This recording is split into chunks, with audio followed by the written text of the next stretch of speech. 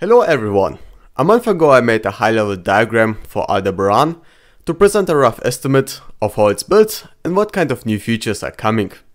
Today I want to showcase a new high-level diagram for Aldebaran to present a rough estimate of how it's built and what kind of new features are coming.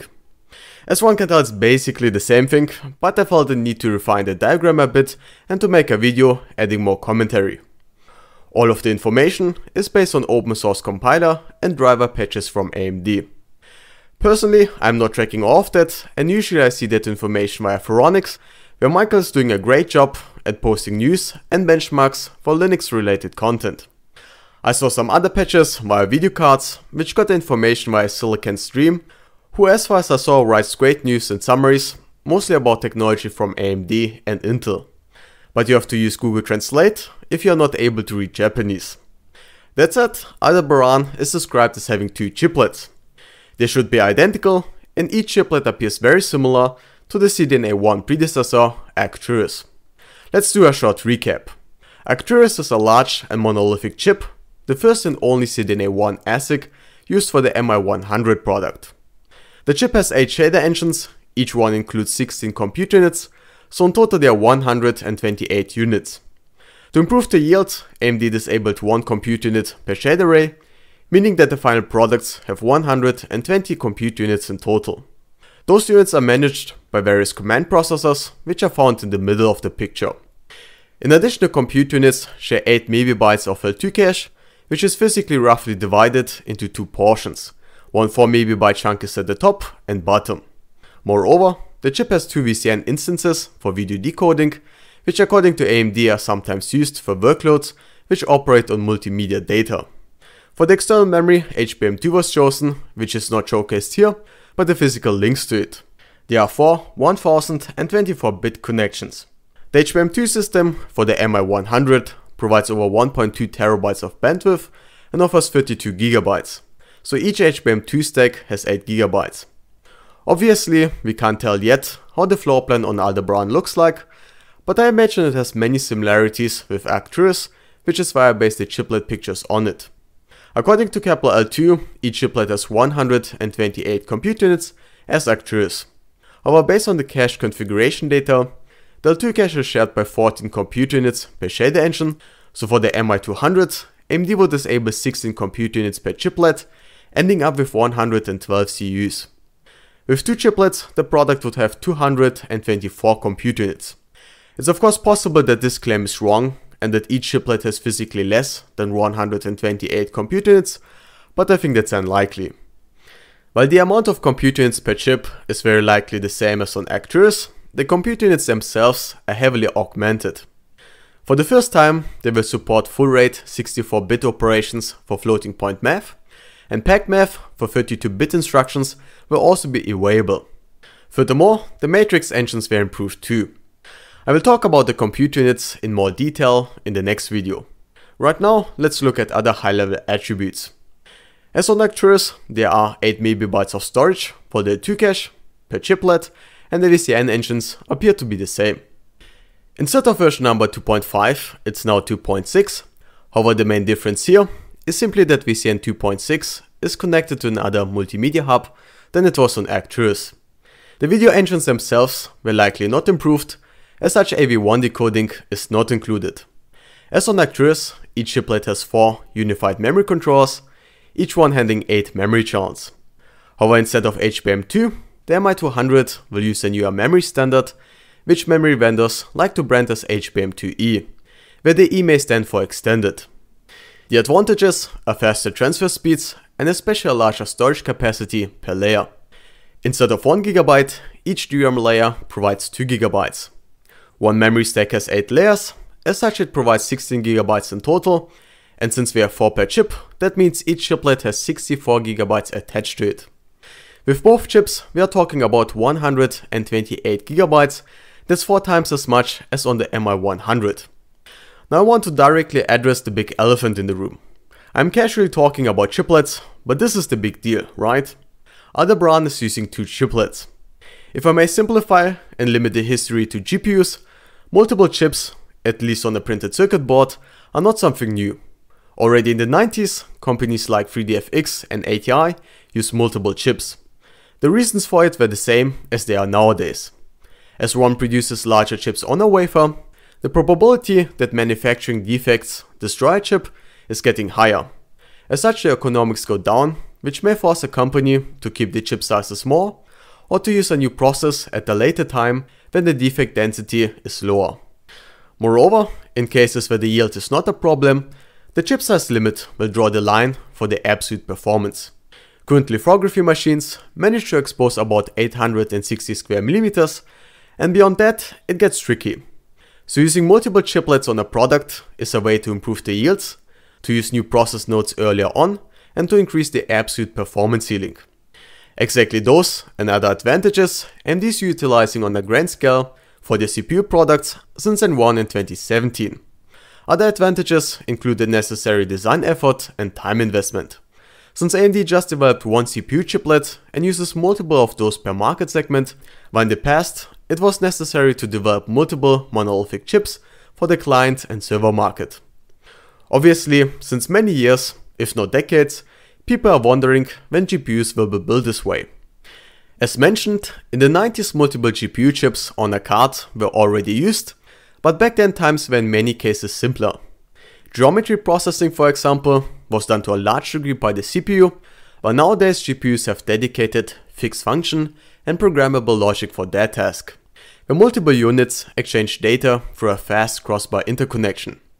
In addition, the frame-to-frame dependency was a lot lower, if not non-existent, while today we have many rendering pipelines which use previous frame data for the next one. One trivial example is for temporal anti-aliasing.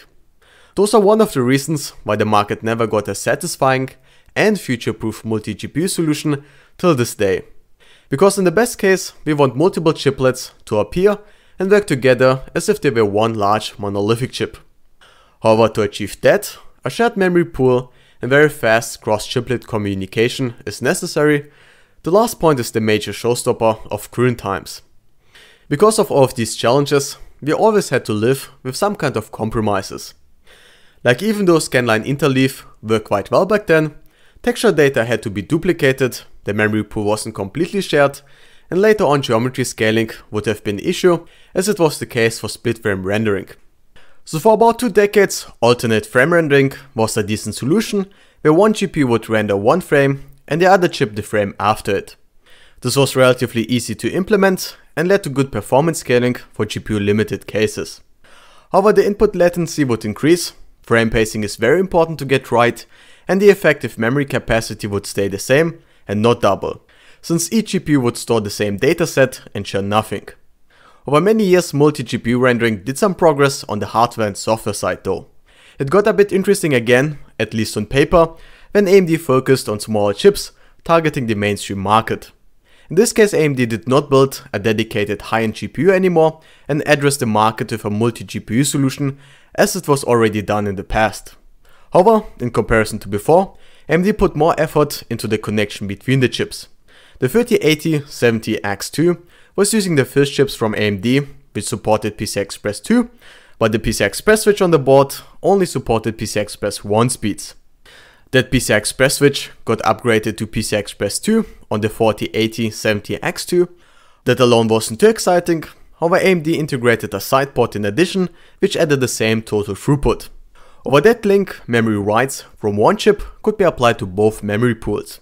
And overall, the interconnection bandwidth basically quadrupled.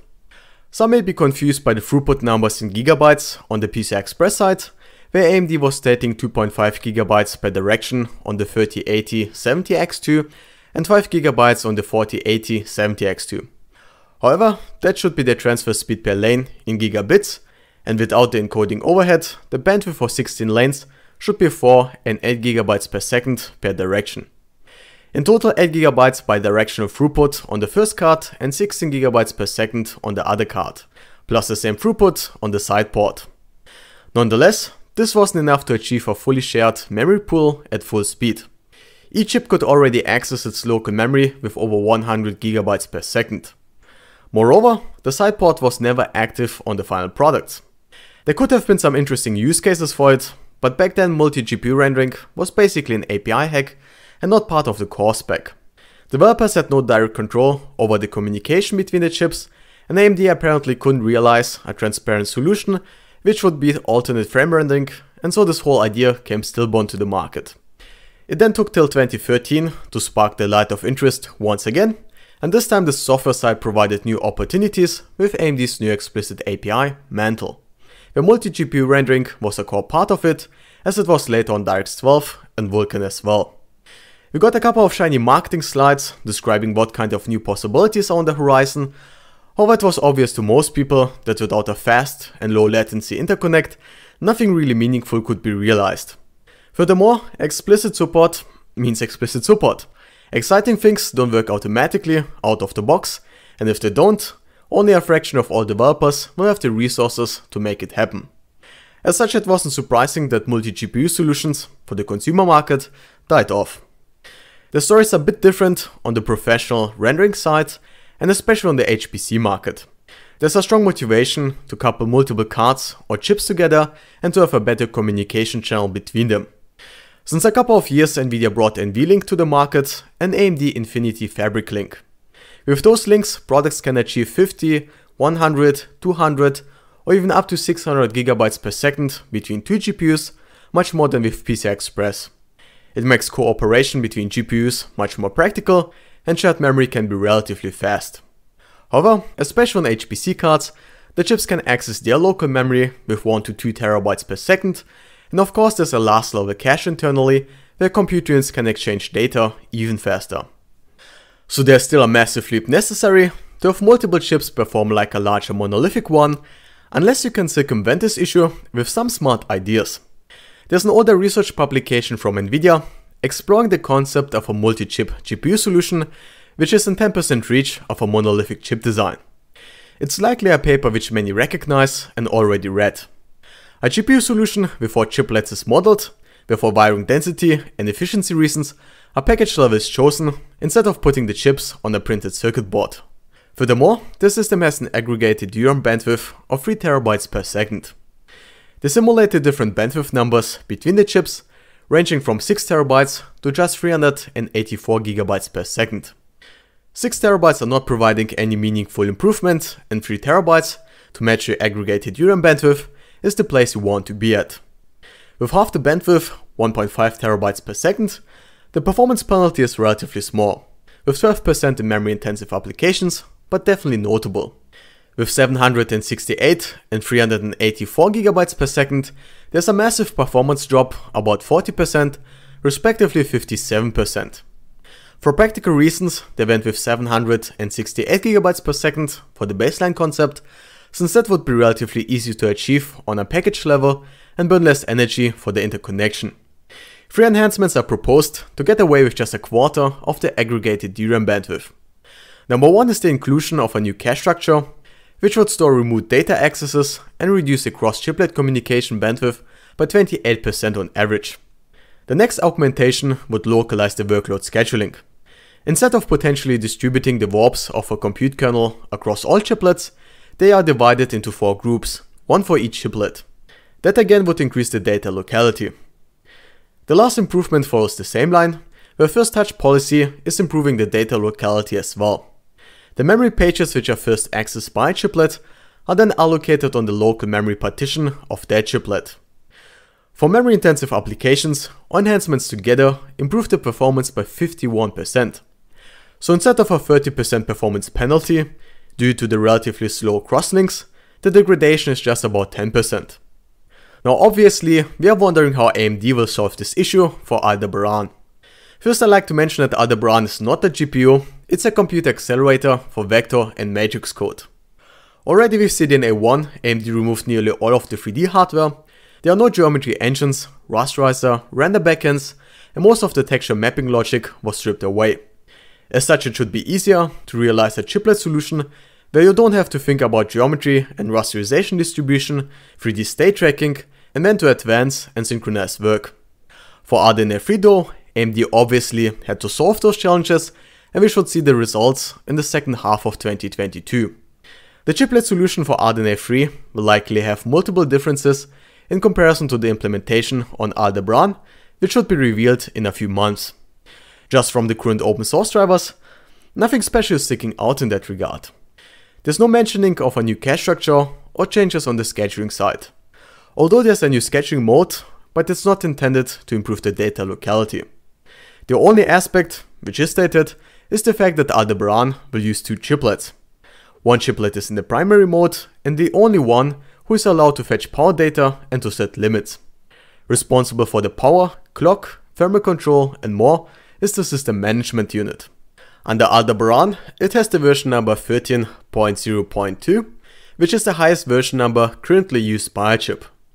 The upcoming Rembrandt APU with 8 Zen 3 Plus cores and 12 RDNA 2 compute units is using the version number 13.0.1. Cezanne used 10.0.2 and AMD's RDNA 1 and 2 GPUs, together with Actress, the first and only CDNA 1 chip, use the 11 number series. That said, I think only the primary die will communicate with the CPU and the chiplet nature of Aldebaran will be abstracted away. The crosslink between both chips should provide a lot of bandwidth and low latency communication. In 2015, AMD already talked about the challenges with conventional GDDR memory and similar solutions. The gap between the compute throughput and provided memory bandwidth for a fixed power budget is getting larger and larger since decades. It forces the whole industry to tackle it on, and many techniques are used to reduce the necessary data traffic as much as possible. However, there's only so much you can do, and innovations on the memory side itself are heavily needed. That's when memory vendors and other companies like AMD worked on a new memory standard called high bandwidth memory. Instead of using a relatively narrow interface and to run it at very high transfer speeds, HBM is doing the opposite. It uses a very wide interconnection per memory stack with over 1000 data pins and combines that with relatively low transfer speeds, which helps a lot with the efficiency. Though the question is of course, how do you connect multiple thousands of wires on a conventional organic substrate? The simple answer is, well, you don't. To make it a reality, the vendors bit into the sour apple and are using a silicon interposer for the interconnection. The same raw material which most computer chips are made of. This new intermediate layer between the package substrate and the compute and memory chips makes many things more complicated and expensive, but the benefits are enormous.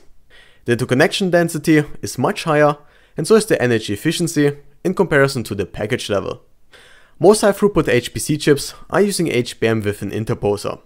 Naturally, it makes sense to use the silicon interposer not only to connect the logic chips and HBM together, but to also form a connection between logic chips. This should be the key to achieve a high-speed crosslink, where the system doesn't exert a strong non-uniform memory access characteristic. However, there are many questions which come to mind for Aldebaran.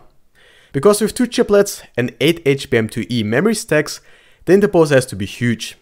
TSMC presented an interposer size of 2500 square millimeters for the year 2021, showing basically the same high-level configuration with 2 logic chips and 8, good question, what HBM stacks.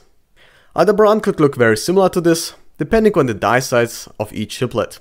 Because if 2500 square millimeters is the maximum size, then the logic chips can't be larger than around 600 square millimeters. The predecessor Actress was built under the 7nm node from TSMC and brought about 730 or even 742 square millimeters to the table. This is obviously too large, and the question becomes what process technology AMD will use. The company stated early on that Zen 4 will use the 5nm node, however for RDNA 3 and CDNA 2 they only mentioned an advanced node which could include anything. If there isn't a larger interposer size available, then 7nm chiplets won't fit. There's a design compatible 6nm fabrication process, where TSMC is claiming a potential logic density improvement of 18% in comparison to 7nm. This improvement wouldn't apply to analog circuitry, like the PHYs, but let's omit this fact and apply an area reduction of 15%. It would lead to 630/620 square millimeters for a chiplet, still too much. Moreover, Aldebaran is not just Actress times 2, it has many new features which require more transistors and chip area. From that perspective, the 5nm node appears like the saving grace. The chips could be smaller than 600 square millimeters with all new features. In addition, it would heavily improve the energy efficiency. Overall, it seems advisable to use the newest process node, since the competition will roll out heavy artillery. As AMD, Intel won a deal for an exascale supercomputer in 2021 called Aurora. It uses 2 Sapphire Rapid CPUs and 6 Ponte Vecchio GPUs, where each one is a complexity monster.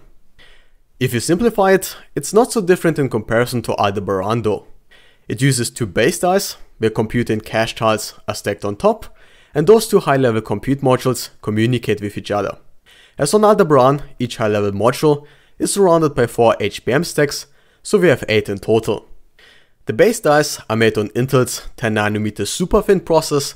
The cache dies, which Intel calls Rumble Cache, are made under the 10nm enhanced superfin node, and the compute dies are made on Intel's 7nm process, and there will be potentially compute tiles from an external foundry.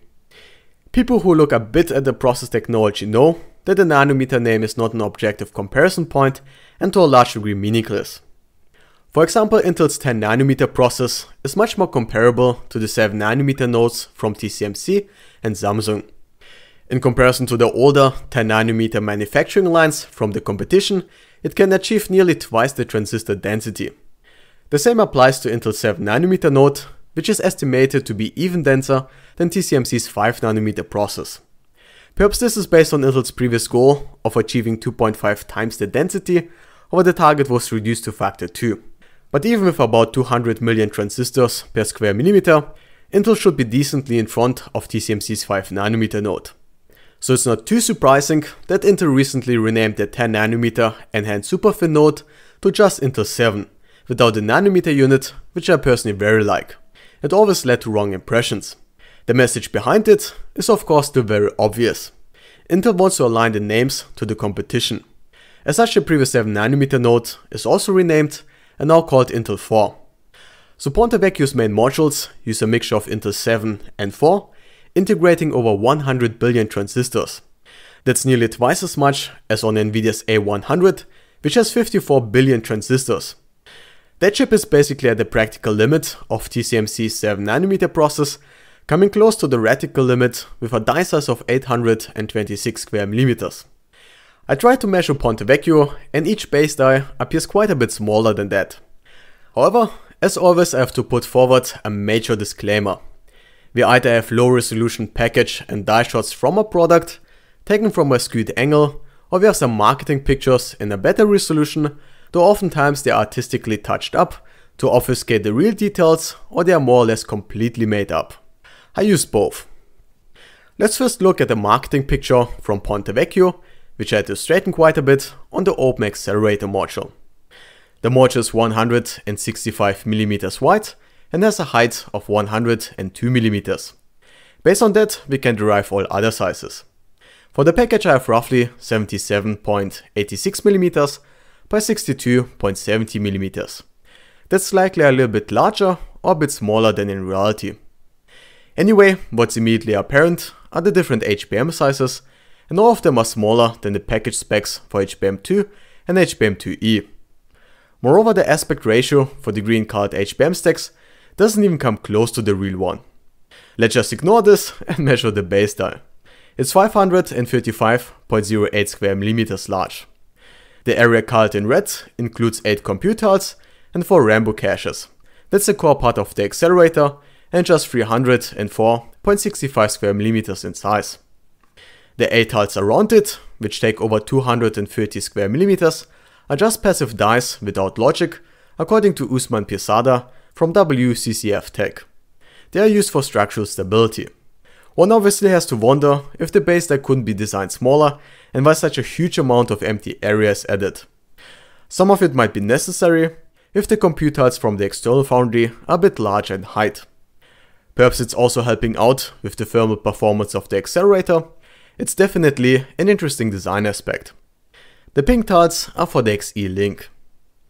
Now cross-check with Intel CEO Pat Gelsinger holding Ponte Vecchio in his hand. The angle was fortunately not that bad, however the resolution is terrible. For the package I typed in the same width as on the previous image, and the height turned out nearly the same, so I kept it that way. Again, there are different HBM sizes visible, however this time at least the cyan colored tiles are close in size and aspect ratio to HBM2E package dimensions from Micron.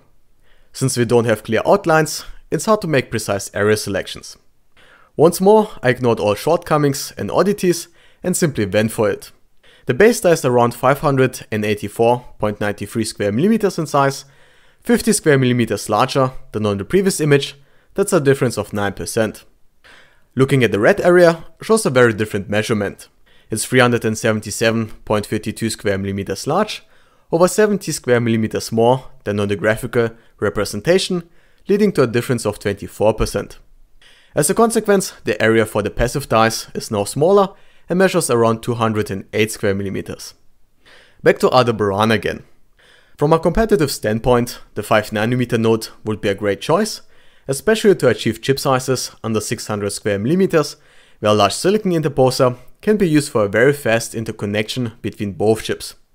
There's potentially another option called CoWoS-L, standing for chip on wafer on substrate local silicon interconnect, which is using a sensible and more cost-effective method. Instead of using a giant silicon interposer where only a fraction of the area is actually utilized for the connection between the chips, the interposer is instead replaced by an organic interposer. This interposer includes silicon bridges only at those places where high density interconnection is necessary. In relation to Aldebaran, there are two potential problems though. One is the timing of their technology. In 2020, TSMC stated a product target for the second quarter of 2021. However, quite recently, they claimed that CoWoS-L and R will be ready in 2022/23, which would be too late. The other issue is the size limit. As on CoWoS-S, about 2500 square millimeters is the maximum size which TSMC will offer in the near future. With 5nm chips, that wouldn't be an issue. However, some voices on the internet claim that Aldebaran will not use the 5nm node, but keep 7nm. Color me intrigued if this is true, since I can't imagine that Aldebaran will not use a silicon interconnection between both chips. It's also hard to imagine that AMD could achieve a much better design density, which together with 6nm would bring a chiplet size under 600 square millimeters. So I'm looking forward to the solution and surprises if there will be any. For this video I'm going to make a cut here, but the rambling will continue and we will look at new platform features, changes on the microarchitecture side and so on. Till then, goodbye.